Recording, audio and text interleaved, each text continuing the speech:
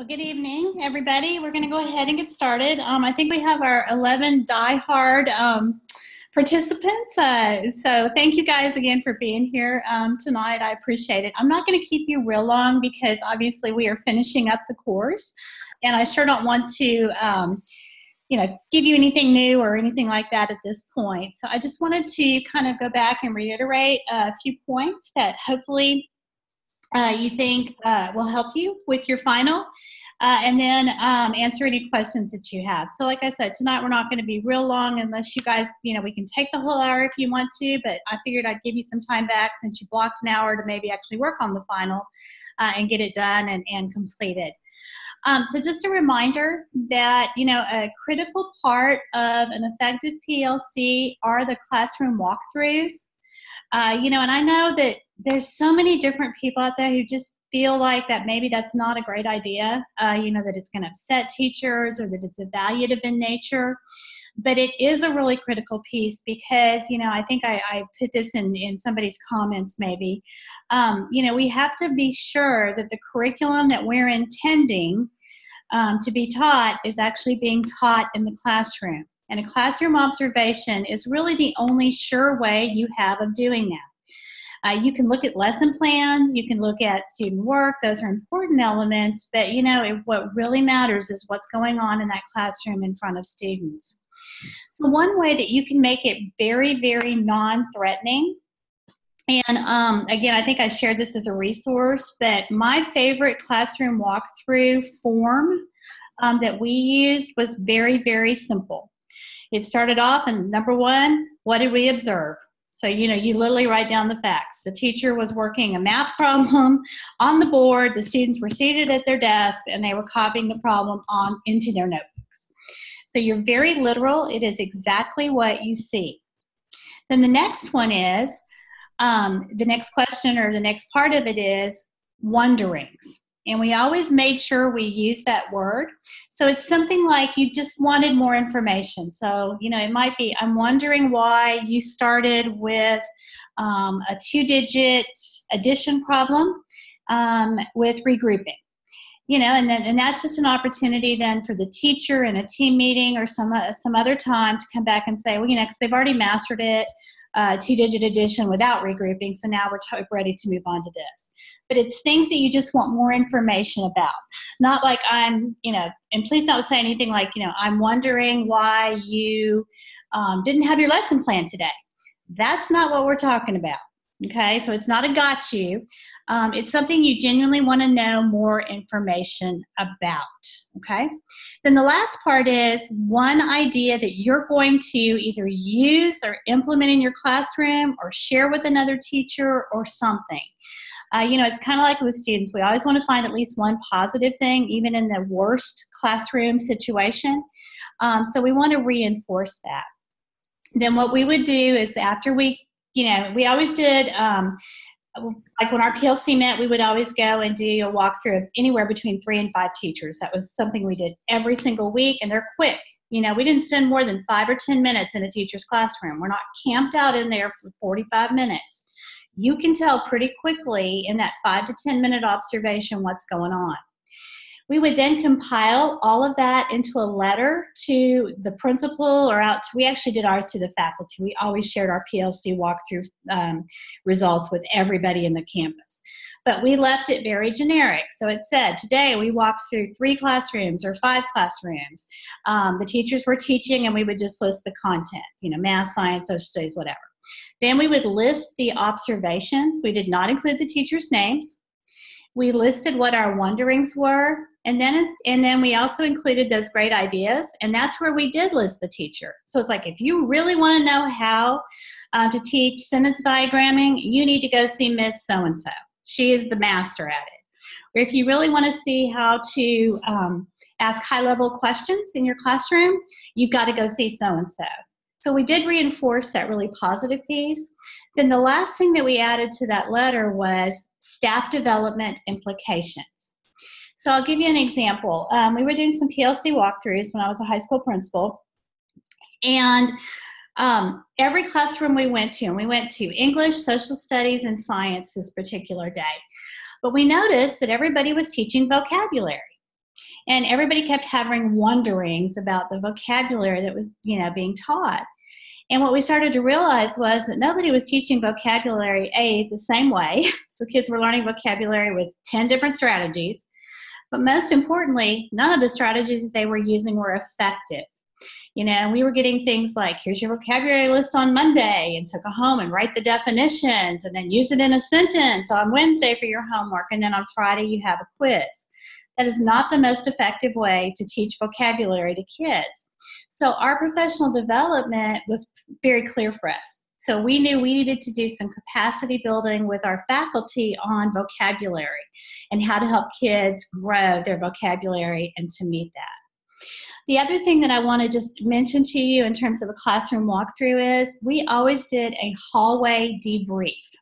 So if you have however many people on your PLC teams, mine were usually 3 to 5 people, we would literally just do a round robin. So as soon as we walked out of a classroom, everybody would read their observations, everybody would read their wonderings, then everybody would read their kudo or their, the great thing that they wanted to take away, and then we would discuss. And again, it wasn't about the teacher, it was usually about our wonderings.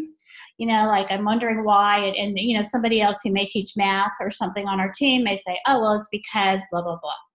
But that conversation was really, really important. And if you're leading a PLC, that is a wonderful opportunity for you to model and show the rest of the team how we can look critically at instruction and it not be about the personality or the individual teacher.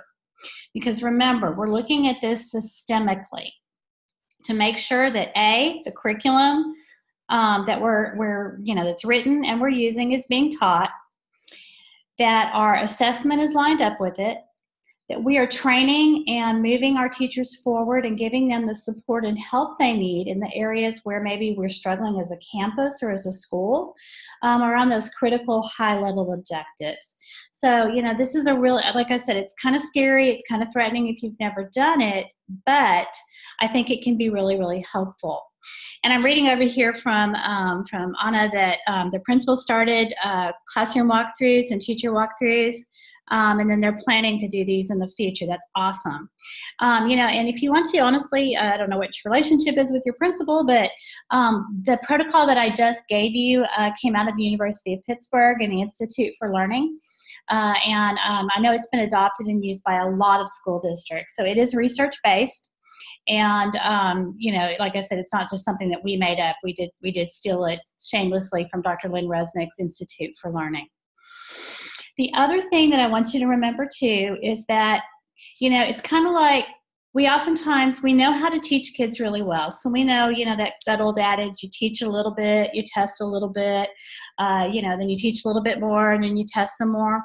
But we somehow think as educators, when we're a part of a PLC or any other group, that we just start it and we go. And we don't ever take time to reevaluate or to look at how well the team is working, if we're on target to meet our goals, etc. So just like you do formative assessment with students in the classroom, you also need to do, whether you call it formative assessment or a mid-check or mid-course adjustment or whatever you want to call it, but you do need to periodically, and I would actually plan that, just kind of do a temperature check. Are we progressing towards our goals? Have we mapped those out? But if we're going to make a 20-point gain by the end of the year, are we able to see through data that, here it is November or December, we're halfway through the year, so we should have shown at least a 10-point gain by now. So don't forget that we need to do that formative assessment piece. Also, too, I want you to remember as well that if you have a change in your PLC, like you get a new member or a member leaves or it's a completely new group, don't forget to take time to take a little bit of a step back, kind of like Catherine does in the book, 5 Dysfunctions of a Team. You've got to bring that new person up to speed. Even if they're the most wonderful, great person ever, teams become like families and they form their own identities. So you've got to help the new person to catch up. And like I said, even if they're best friends with everybody on the team, they've got to understand the norms, the work, the goals, all of those pieces that you've worked so hard to build. Okay? All right, so Final exam, posted it yesterday, and Jennifer, I think, mentioned to me in an email today that there's something weird with the discussion forum. I set it up the exact same way I did every time, but for some reason you can't put like parentheses and some other things in there. The only thing I can figure out is I was out of town and I was working on my MacBook as opposed to my normal PC computer here at home or at the office. And I don't know if it's just a weird Mac thing or not, but you know, I won't grade you on punctuation and all that kind of stuff. Just get something up there so that you can have the dialogue and the discussion. Okay. Oh, so you're okay. So Morgan says that the district comes in and does observations. Oh, okay. We used to do that too. We would take teams. We would take a team from one school to another school to do observations. Which is really kind of scary, you know, the first couple times you do it, but it's also, we found it was the greatest way to share ideas and development and stuff like that across campuses. Oh, okay, so Jennifer was able to add some things. Dr. Resnick, just do a Google search. It's Dr. Lynn Resnick. Anna's asking this question. Where can I find the information on Dr. Resnick that I shared about the walkthroughs? Go to it's called the Institute for Learning. And it's from, and I'll type this in too so everybody has it. It's the Institute for Learning out of the University of Pittsburgh. And Dr. Lynn Resnick is the researcher. That might help if I would capitalize things.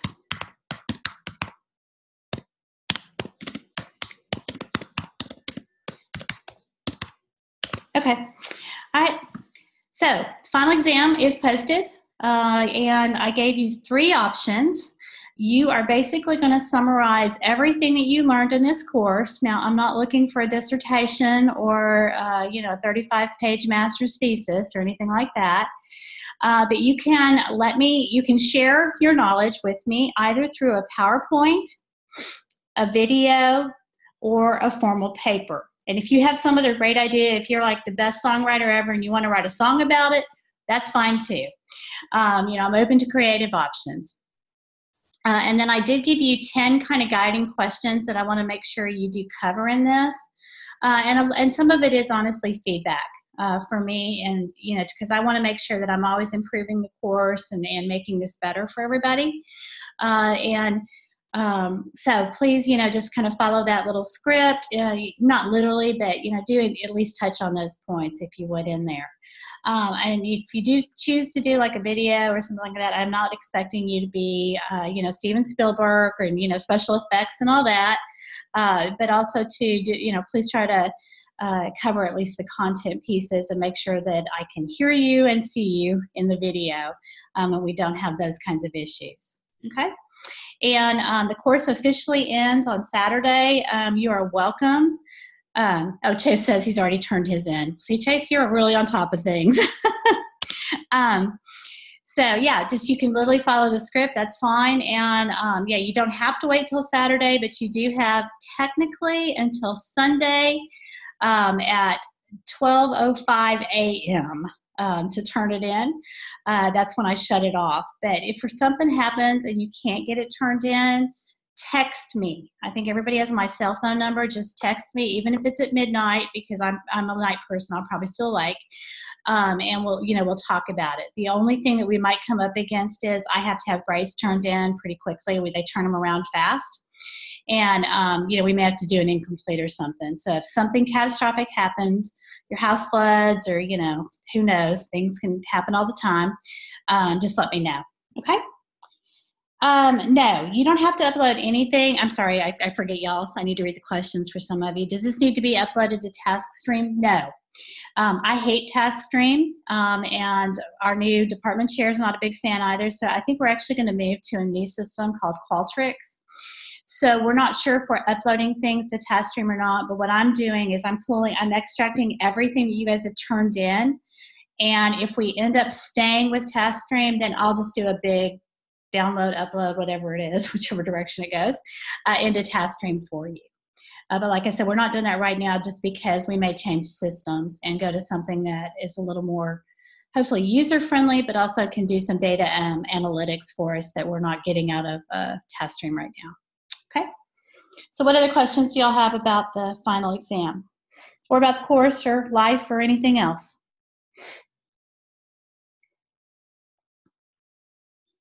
Y'all make my life way too easy. I'm used to contrary high school kids who question everything. I have one quick question. Okay. I keep having a problem with Turnitin for the SMART Goals assignment because of the formatting. Okay. It highlights all of the part that you put in. Yeah. My score's high. It bothers me. But when you set the parameters, can it exclude that part as well? Not when when I go to grade it, yes, I can exclude that part. I tried to exclude it as well when I set up the assignment, but it wouldn't let me do that. I can only do that part when I'm grading it. So Okay. Don't get freaked out about, your percentage or your number being really, really high. I understand what's going on. Thank you. You're welcome. Anybody else?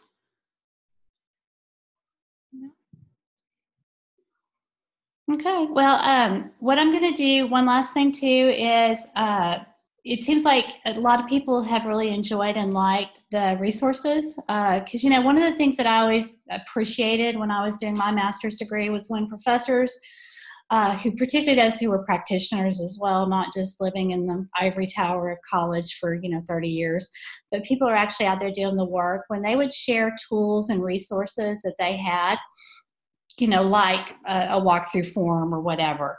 So I'm going to add to Module 7 just some additional stuff. I